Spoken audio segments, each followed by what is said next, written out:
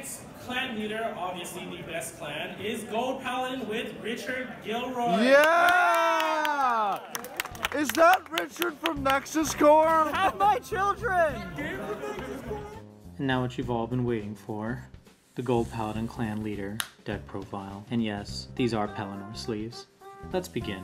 We're just gonna keep this here so y'all don't forget who I am. Starting off, our starter is Knight of Early Dawn Coel, as is tradition. And for our main grade 3, because there's only one obvious ride target choice, is the very famous and well-known Golden Holy Sword Gurguit. I will now take the time to explain the skill of every individual card so that we may know how I won these games. First off, with its Generation Break 2 Unite ability. Unite is active when 2 or more units have been called to rear or guardian circle during the turn. For this unit's Generation Break 2 skill, all of my rear guards gain intercept. During the battle that my opponent attacks this unit, I may move them to the Guardian Circle as intercept from anywhere on the field, including the back row. For its other skill, when a G unit strides onto the unit, I may pay the cost, which is Counterblast 1, Soul Blast 1. If I do, I can look at the top 4 cards in my deck, choose a card from among them and call it, shuffle the deck, and if I call the unit with the Unite ability,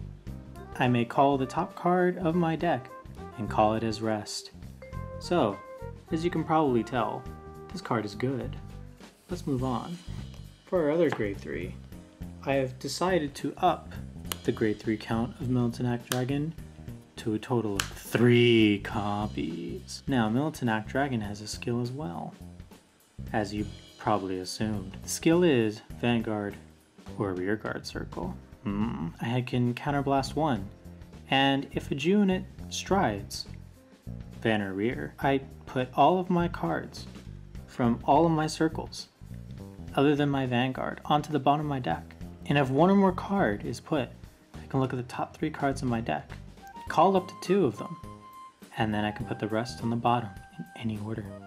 And specifically, this works with any card, including locked cards. And also, this card can work as a rear guard skill as well. So if I choose to stride, and this card is on my rear guard circle, I may choose to use its skill as well. Now, we are done with the grade 3s.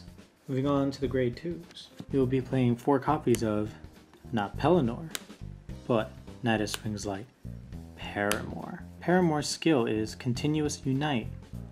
If I've called 2 or more cards during the turn, guard or rear circle, it gains 2000 power. The other skill is Auto Generation Break 1. When this unit is placed on rear, I may pay the cost, and I may Counterblast 1 and look at the top 3 cards in my deck. Search for 1, call it to the rear guard circle in the same column as this unit, and I can put the rest in the bottom in any order. The purpose of this card is to fill the field. Shocker. Next up, we're going on to a very similar card, but with a much more expensive cost, so to say. The skill is Unite, not GB1 as well. If I have a Vanguard with Gurguit in its name, this unit will get 4000 power. The auto skill is Generation Break 1. I may choose a card from my hand and discard it. When this unit is placed on rear, I may pay the cost. If I do, I look at the top 3 cards in my deck, call up to 1 to rear, any rear of my choosing, put the rest on the bottom of my deck in any order I choose. We run 3 of this card because it costs a discard.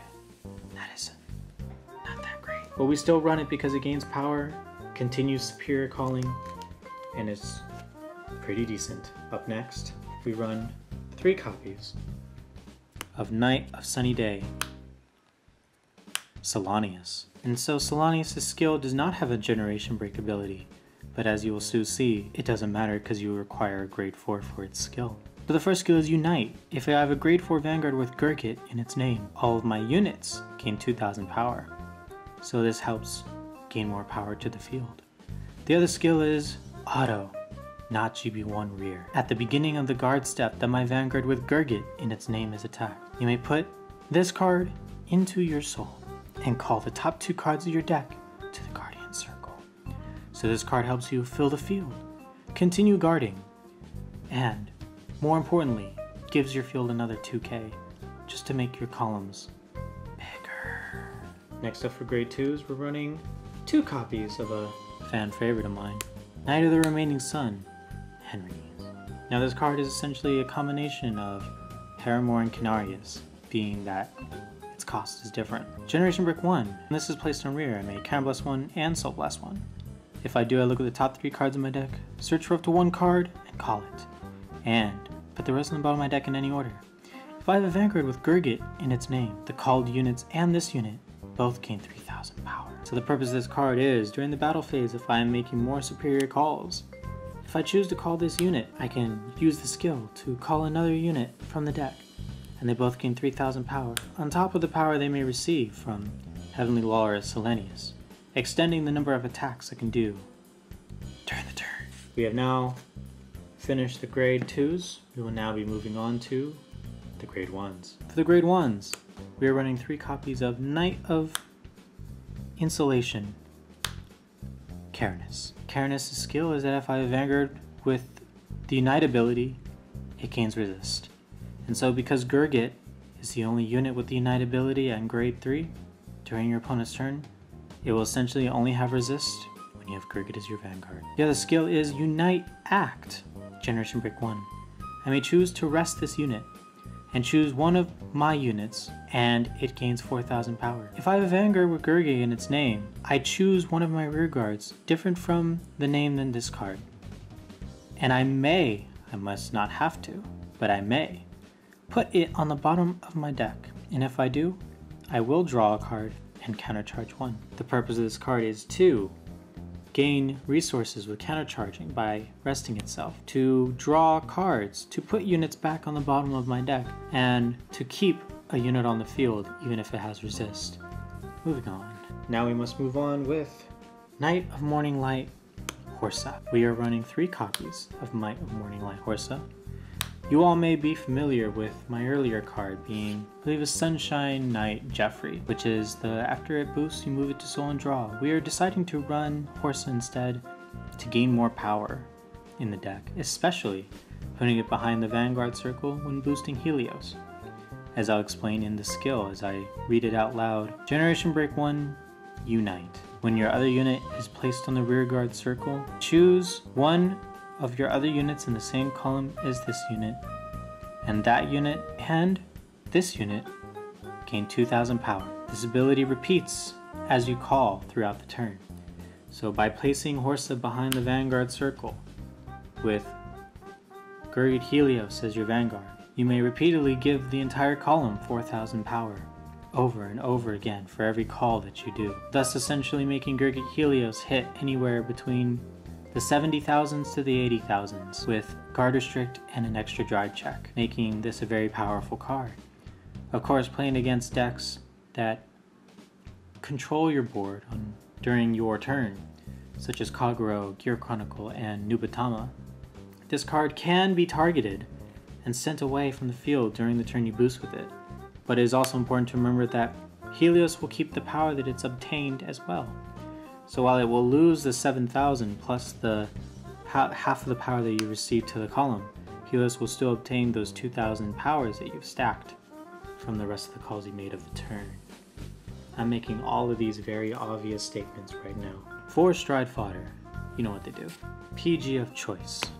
Improve Falcon. Improve Falcon because Link Joker puts units back in the bottom of the deck, and yes. So the reason is also if you may ride this card, if you have to Soul Blast it, now you have a card in the drop zone to use its skill. You could also use its skill to make more calls during the turn to increase Horsa's power, thus extending the amount of power that you might need to win during the turn. So yes, my preferred PG in this deck will be Improve Falcon. Let's just pick you guys up and set you over here. For our triggers, we will be keeping Scarface Lion, as always. Scarface Lion is when your Vanguard attacks, if your Vanguard has the name with blank, you may pay the cost and move it to soul, draw a card and give it 5,000 power. I believe every clan has a version of this card. You all know what this does. This one specifically is for Gurguit. We're running the Margle clone, Flame of Victory, because I like the art, and we're running 12 crit. So Flame of Victory skills, you know, act with the soul, give a unit 3k. Woo. For our last trigger, we're running Liberator Barb Truck. We're running it because it is a trigger that goes back in the deck, and we don't need a better reason than that. So if we call it out with a skill, such as maybe, let's say, Paramore, and we got Horsa. No, where is he? We got Horsa behind the Vanguard circle. Let's say we use Paramore, and we're like, oh no, it's 3 triggers. Oh, I don't want to lose triggers. We could still call Barb Truck, proc the skill Horsa, 2/2 to the Vanguard and Horsa, and then we go, oh, okay, well now that we gain power, we'll just put Barb Truck back in the deck, shuffle, and yeah, we'll just keep those crits. So it still helps you stack up power with Horsa, and it still helps you get back in the deck. It shuffles the deck in case you keep stacking all your triggers on the bottom of your deck. So that's nice as well. So it's always nice to have a trigger with a skill. Speaking of triggers with skills, we run 4 copies of Liberator Shaggy Rabbit. We run Shaggy Rabbit because every clan wants this bind 2 heals from drop to do counter charge or soul charge. So heals with good skills. Yes. Now let's get into the fun part. The part that will be leaving us soon in standard format. It will be the G units. Starting off with 4 copies of Holy Sword Heavenly Law Gurguit. Holy Sword Heavenly Law Gurgit's skill is Act. Choose a face-down copy of Holy Sword Heavenly Law Gurguit from your G zone and turn it face up. Choose 1 card from your hand and discard it. Until the end of the turn, this unit gets auto. Vanguard Unite. When this unit attacks, look at the top 7 cards of your deck. Call 1 card from among them to rear, shuffle your deck, and continuous. All of your units gain 2,000 power for each face-up card with Gurguit in its name in your G zone. So if you use this skill the first stride, all your units will gain 2,000 power. If you use it the second stride, all your units will gain 6. And also in continuing based on the number of Gurguits in your G zone. And continuing on with that skill, let's move on to the next Gurguit G unit, being 4 copies of Master Swordsman of First Light, Gurguit Helios. Now Gurguit Helios is essentially the win condition of this deck, being that you can run 12 criticals, stack all the criticals on this card, and just be a sack and win. The point of this card is that, well, let me just read its ability first so you can understand. Act ability once per turn, Unite. Choose a face down card with the same name as this unit G zone, turn it face up, and this unit gets drive +1. So yes, you can use it during your first stride, just for quad drive if you choose. Second skill is Generation Break 3. This unit gets 5,000 power for each of your rear guards, and your opponent cannot call grade 1 or greater cards from their hand to the Guardian Circle during the battle that this unit attacks. So like I said before, by stacking Horsa power onto this unit and boosting, you will be able to swing for a much higher column than 51k, and considering that we run 12 criticals, you will be able to just essentially sack your way to a win.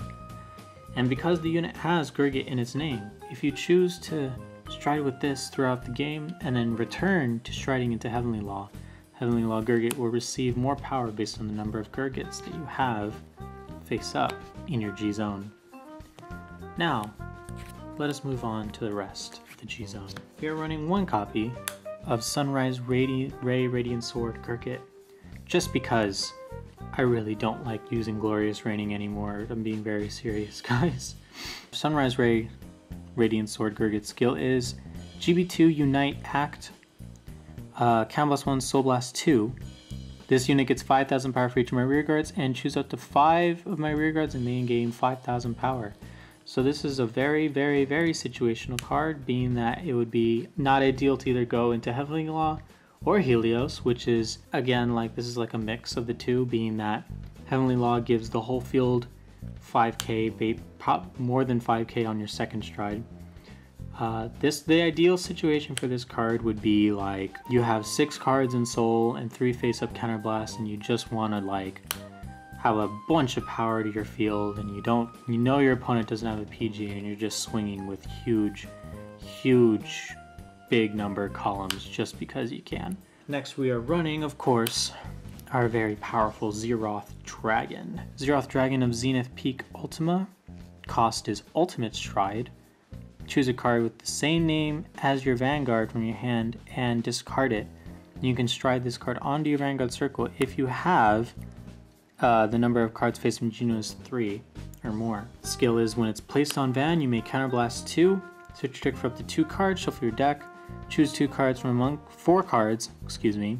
Search for up to 4 cards from your deck. Shuffle your deck, choose 2 cards from them called in rear, and put the rest on the top of your deck. All your units receive trigger effects during tribe checks. So we are running 12 crits, so this card is literally just, I have nothing, I need some field, I just need to crit my opponent, guaranteed need to double crit my opponent, so we're just gonna go into Ultima. And it doesn't hurt to do that every now and then, just if you know your opponent can't PG, and you know that you just need to double crit your opponent to death, no matter what your field is, there's Ultima. Last but not least for our one-of, we have Sabriz. So yes, Sabri's skill is Act. Counterblast 2 main phase, Act. Counterblast 2, choose a card from your hand and discard it. If you have a grade 3 Vanguard and the number of face-up card in your G-zones is 0, your opponent's Vanguard's at grade 2, and no unit was placed on your opponent's Vanguard circle during the ride phase of your opponent's preceding turn, stride this card onto your Vanguard circle from face down. And this card is Cray Elemental, so it is of course of all clans and nations. That was all of our one-ofs in the deck, excluding the G Guardian, Rhea. Rhea's skill is when she is placed in the Guardian circle from the cost of G Guardian. If I have 2 or more rear guards, this gains 5,000 shield. Next up for our G Guardians, we run 2 copies of Golden Beast Slamy Flare. Slamy Flare's skill is choose one of your rear guards from the bottom of your deck. When this unit is placed on the Guardian circle, you may pay the cost. If you do, you look at the top 5 cards of your deck, choose 2 of different grades from among them, call them to guard, and then shuffle your deck. So you have anywhere between a 36 to 41k shield at your disposal with this card. Last but not least, the 2 copies of True Liberator Elise. We run 2 copies just because we might want to use the skill twice if we need a field to use Gurgit's Generation Break 2 interceptability, and because it's a nice to have shield value. So, you know, it's a pretty decent card considering maybe in another situation, if you have Militanak Dragon and you need to have a rear guard on your field just to activate the stride skill, you can go into Elise, and after the card is done guarding, it moves to the rear guard circle, as you'll see after I read this card. Generation Break 1. Choose a face down G Guardian from your G zone, turn it face up. When it's placed on guard circle, it might pay the cost. If you do, look at 2 cards from the top of your deck. Call a card from among them to guard circle. Until the end of that battle, it gets Guardian Circle. When an attack does not hit, move this unit to rear. And put a card from among them to the bottom of your deck. So essentially, it's just look at top 2, pick 1, put in the guard, move the other one to the bottom, and if the attack doesn't hit, move it to rear.